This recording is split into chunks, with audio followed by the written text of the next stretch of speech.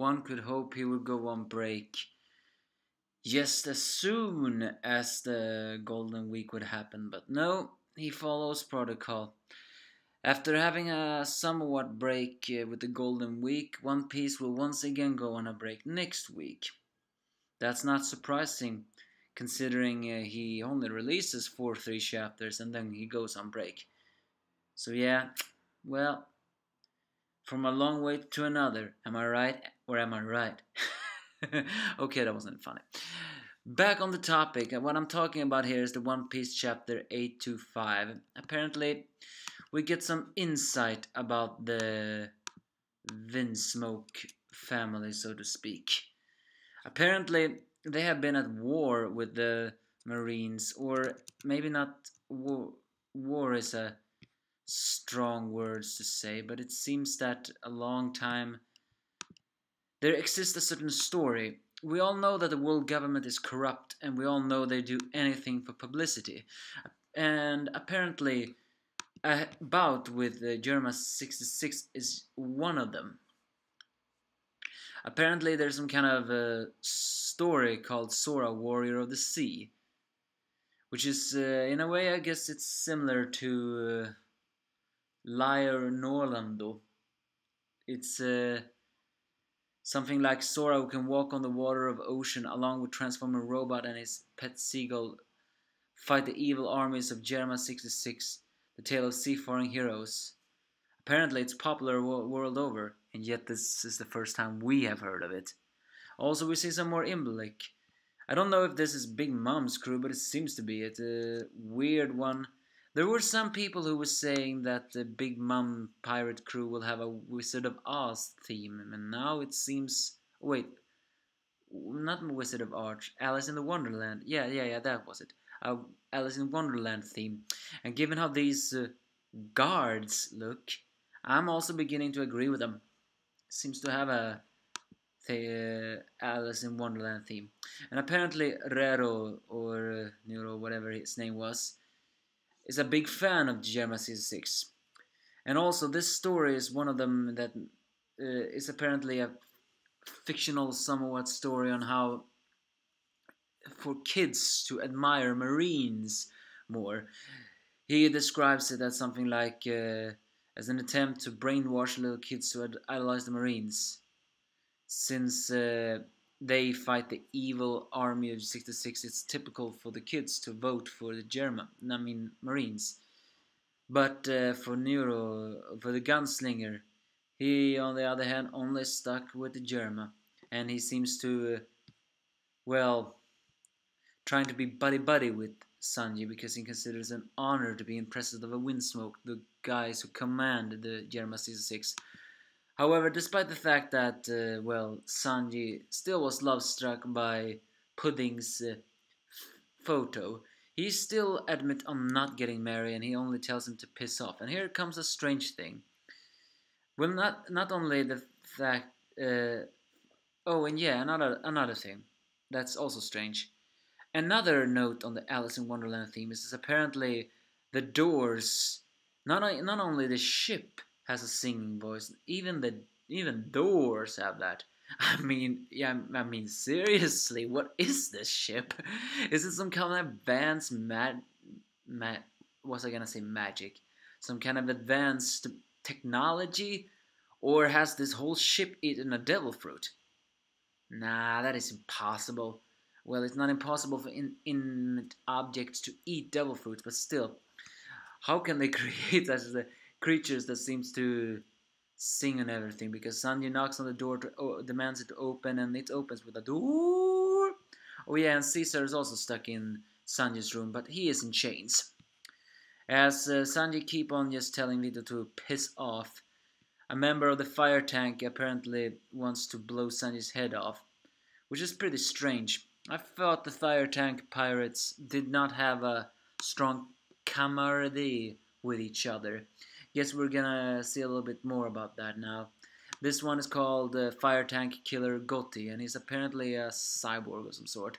His right arm or whatever is some kind of gunslinger. And he doesn't like the fact that Sanji badmouths Vito. Yeah, Vito was the Nororo guy's name. So, but then suddenly he gets pulled back. Gotti gets pulled back by a very familiar face, almost too familiar. But it can't be her. It looks exactly like her. But it can't be her. I mean, the bust is not as thick.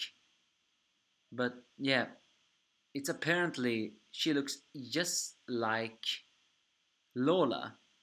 And to speak you truth, that can't be Lola, right? I mean, Lola is halfway across the world in the Grand Line. There's no way she would have gotten back to the New World. Last time we saw her, she was in Water 7.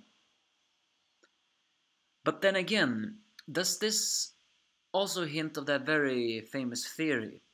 You know, ever since what we have seen of Lola, there was a theory that her mama is Big Mom. But people began to deny that, me included, when we actually saw Big Mom. She's not loving and she's not caring. But now I'm actually beginning to wonder, is Lola really related to Big Mom after all? Because if this is not Lola, then it's without any doubt her sister. And if it's their sister, then that means she is also a Charlotte. Just doesn't know which kind. It still doesn't answer the theory if now Lola was Big Mom's daughter, why did she leave? Moreover, why does she think that she will help the Straw Hats? There are some loose things here, but well, we'll see about that. Apparently, this girl is married to Gotti, uh, or maybe something else. And Sanjay doesn't recognize the Lola copycat. Elsewhere, the Straw Hats pirates, of course, dying of thirst until they hunger until they capture fish that's Luffy, of course, eats raw, and for some strange reason gets food poisoning. I'm saying food poison strange because, well, Luffy is supposed to be poison immunitive, but apparently this fish poison is so strong that the only reason Luffy got food poisoning is because he has his immunity. And what I'm trying to say is, if he did not have his immense poison immunity, he would have died. So this poison was so strong, all he got was food poisoning. That's where they tried to cook it. But then suddenly they enter the Big Mom's territory, and Peckham seems to be fully healed now. Elsewhere, it seems that under Big Mom's ship is territorial sea slugs that seems to work very similar to Dendemushis. They send signals. Peckhams will try to get them to be seen. Unfortunately, it's a ship of the GC6, and the thing is, it seems to be a giant Dendemushi, because the thing is, it has some snail eyes over there. I'm beginning to think it's a giant Dendemushi. And the one who looks down on them is someone who has just the same curly eyebrows as Sanji. In fact, it looks so much like Sanji. But it's not Sanji. Is this his brother? Because I don't think that's his father. No, he looks way too young to be his father. So he must be his brother. Well, I guess there goes the theory that Killer is related to Sanji too. So all the Windsmokes have a curly eyebrow, huh? And I guess blonde hair?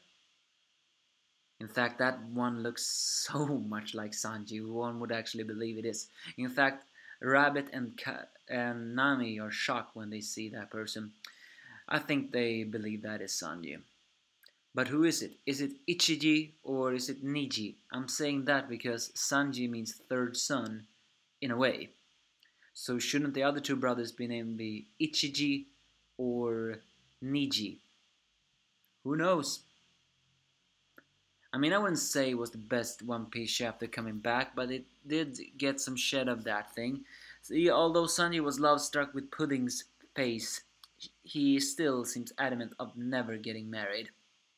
Moreover, that Lola copycat girl, if that's not Lola herself, then that indeed means that the theory that she's related to Big Mom seems stronger than ever.